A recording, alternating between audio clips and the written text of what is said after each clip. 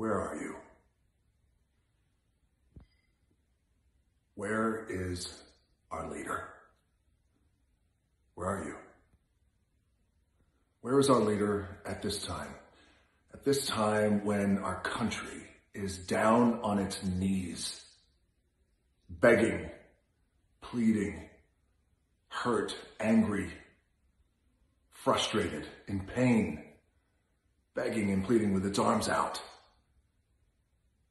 just wanting to be heard, begging and pleading and praying for change.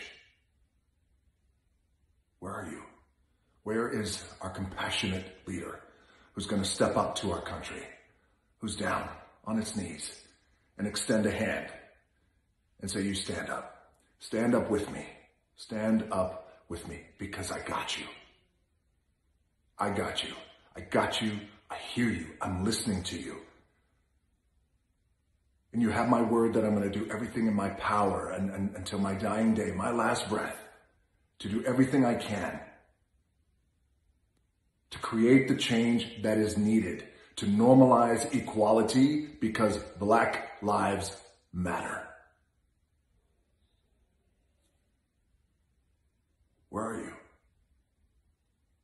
It's that same compassionate leader who has to come back and readdress the country, to give important context, to give an important perspective on the comments that were just made. Of course, all lives matter.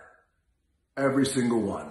All lives matter because we, as Americans, we believe in inclusivity. We believe in acceptance. We believe in human rights. We believe in equality for all. That's what we believe in. So of course, all lives matter. But in this moment right now, this defining, pivotal, explosive moment where our country is down on its knees, the floorboards of our country are becoming unhinged. In this moment, we must say the words, Black lives matter.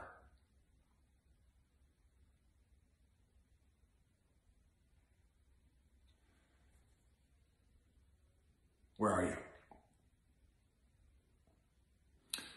Where are you? Because here's what happens. When you extend a hand and you reach out to Americans who are in pain. And they stand with you. They stand with you. Here's what happens. The entire country stands and rises as well.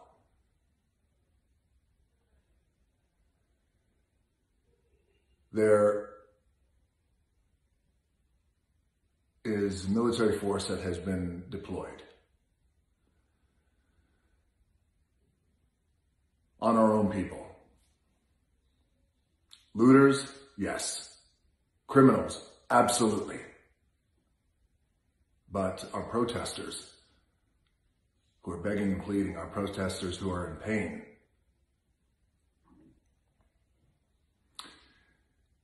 you know, you would be surprised how people in pain would respond when you say to them, I care about you.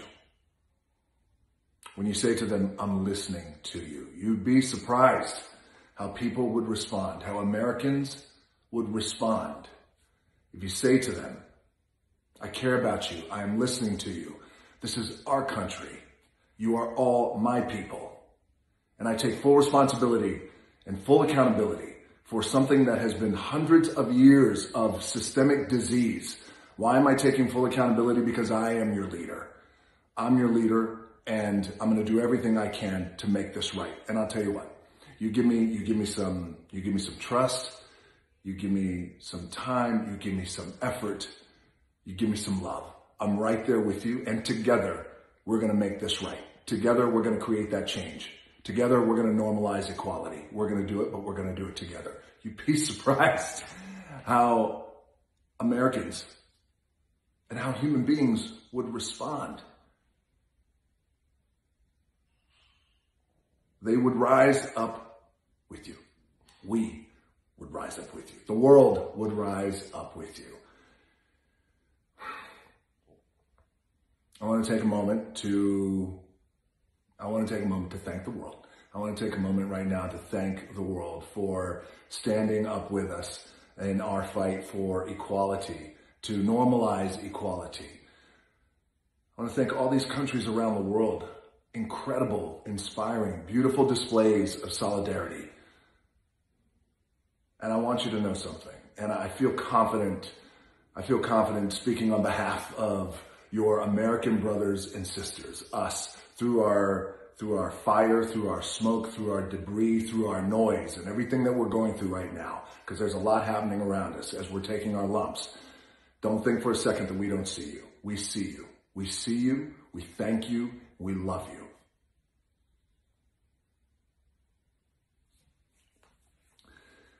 Look, I am like the majority of Americans.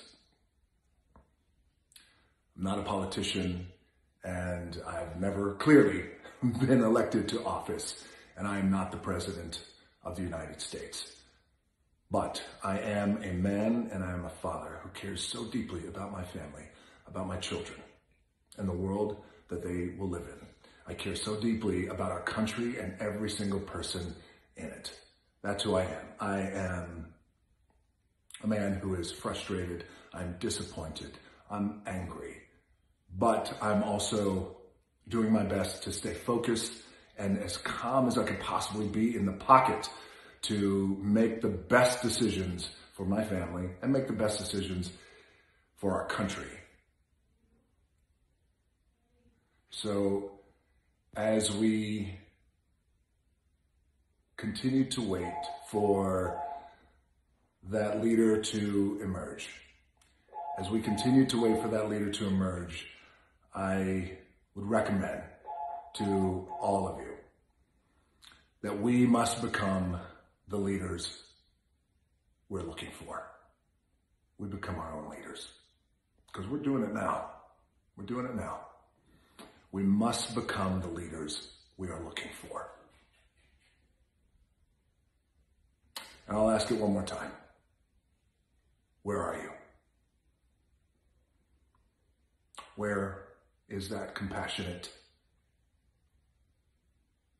leader who steps up and takes accountability for his country and all of the people in our country? Where are you? Because I'll tell you what, we're here. We're all here. We are all here. We're all here. And the process to change has already begun. The process to change has already begun. You can feel it. You can feel it. You can feel it. You can feel it across our country. Change is happening. It's going to take time. We're going to get beat up. We're going to take our lumps. It's going to be blood. But the process of change has already begun. You guys stay strong. We got this.